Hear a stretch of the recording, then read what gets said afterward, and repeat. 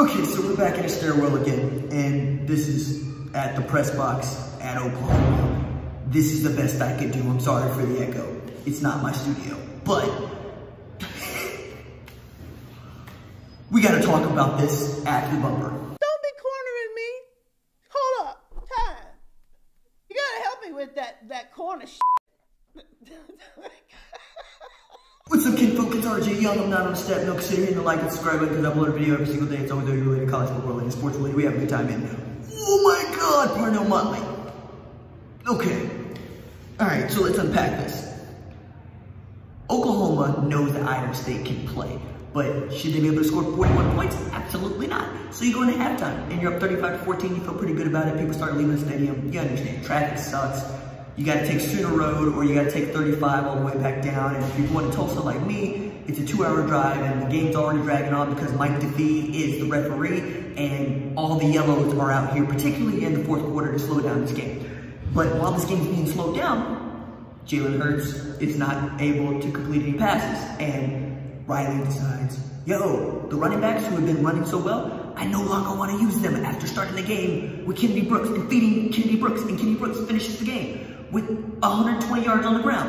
And yet, we're looking at the running backs and going, why don't you use them? And then Trey Sermon gets hurt, and we're like, okay, understand why you don't use him. Don't have an update yet. He couldn't put any weight on the leg, hoping that it's okay. Kenneth Mann goes down, defensive end. Yes, but these are bad things, but they're not the kinds of things that, you know, would lead you to give up a 21-point lead, or you would think they would be.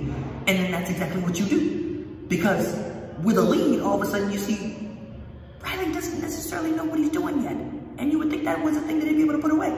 With the Georgia game in the Rose Bowl and here of late, because the last two outings for Oklahoma ain't been good. 42-41, you needed a late stop of a 2-point conversion with like 24 seconds left to play against Iowa State. 5-3 Iowa State. To keep your hopes alive of getting into college football playoff, and I'm getting text messages from all my buddies like, oh, you're playing soft, and I have no rebuttal for that. Because they couldn't tackle, or they wouldn't tackle.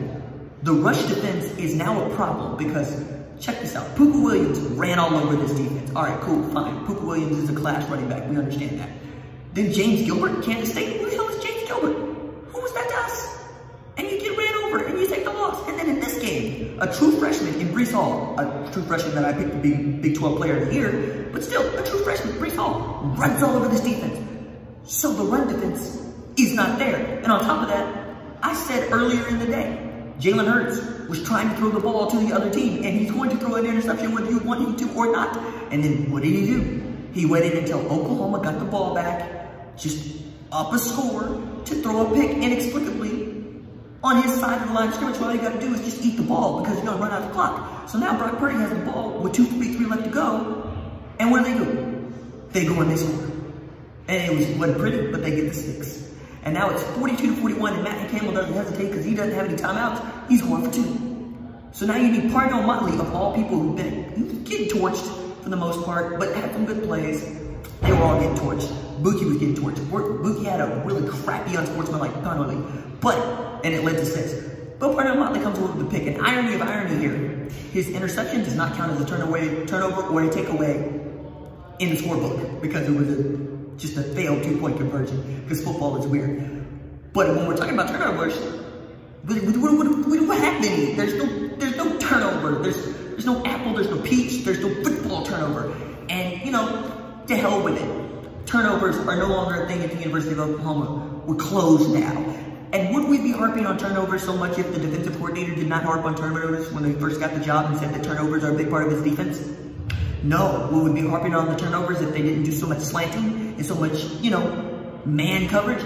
No. Would we be harping on the turnovers if the defense was more complicated instead of being simple, which is what we want? We want simple. We want simple. But also demands effort? No. Effort means tackling. Effort means putting people on the ground. Kenneth Murray Jr. was actually wrong a lot today. Deshaun White managed to pick up a pass interference penalty. You know, we had the kid from Norman, Charlie Collar, come up with what could have been the biggest play of the game when, you know, he's torching your defense backs. And watching Buki line up on tight ends is a thing that I wish would stop. All right? And for the last play of the game, Brock Purdy had 3 dudes 6'6" and taller out there against OU defensive backs who are 5'11", 5'10", 5'8", You know what I'm saying? Pat Fields and Larry Turner aren't the biggest cats in the world. And as much as I want to talk about CeeDee Lamb and the performance that he had, where he had 8 catches for like 167 yards and 2 tutties, he also put the ball on the floor, which also led to points for Iowa State. Because my man was out there blocking, he was catching, looking like he was going to walk away with this Bolitnikoff award, and he still might. This is still what I think one of 2 great games that he's had this year, one of the other one being Texas, where he feels like the best wide receiver in all of college football.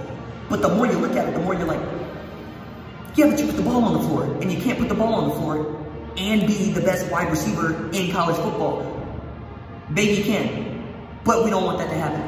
And then again, with the whole running back situation, what is it with this, man? Because Lincoln Riley said on Monday, hey, we got the freshest set of tailbacks in the country. Cool, run them. It's November. You have literally 4 games left to play, and you cannot lose one of them. So now you're gonna have Alabama fans talking about, yo, we played what is one of the best teams, if not to them, the best team in all of America, to a 5-point loss, and Oklahoma barely beat Iowa State 42-41. And yeah, that's an argument that people are going to try out because we still get to pick and select who gets into this playoffs instead of doing what I want, which is put 16 teams in it so that, you know, this doesn't necessarily hurt you. But even so, nobody outside of the Big 12 gives Iowa State any respect. And that's what really hurts about this game. Because even if Iowa State was a 2-loss team like, say, Kansas State was, nobody would care. And then Kansas State takes a loss to a Texas team that Oklahoma beat. It's just not a good look for Oklahoma right now. And I'm going to have a hard time seeing them move up in the rankings a whole lot because when you take a look at this thing, you got Penn State with the loss, right, who will probably still be a top 10 team. Minnesota might vault up. Baylor's still undefeated. And Oregon and Utah on a bye, right? And Georgia beat Missouri like they stole something, right? So, like, what do you, Clemson destroyed in North Carolina State. So the only team in the top 10 that actually played this weekend that looked bad, that didn't also take an L, Oklahoma. And now you gotta have to deal with this thing with Penn State, right? But it'll work itself out, is what I'm saying. Because Oklahoma has to play Baylor, they get game day in McLean and Waco, and it'll be a 1-loss team versus an undefeated team, Big 12 supremacy, yada, yada, yada. But this needs to get fixed quick, fast, and in a hurry. Like, Grinch needs to hold another come to Jesus meeting, but I thought he held a come to Jesus meeting. I thought that was the whole point of bye week preparation for this game, is that you don't want to be Iowa State because they're going to be on the pain train. No, that's not what happened.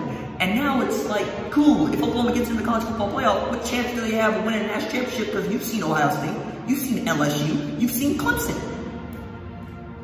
Like, what do you expect if you don't get the defense fixed? Because even in a day where Oklahoma puts up, 500 yards, if you're going to give up 41 points of offensive football, what the hell are we even doing with this? So, yes, be upset, be testy. I understand. Something right here, and it needs to get fixed quick, fast, in a hurry. All right, it for me. Deuce.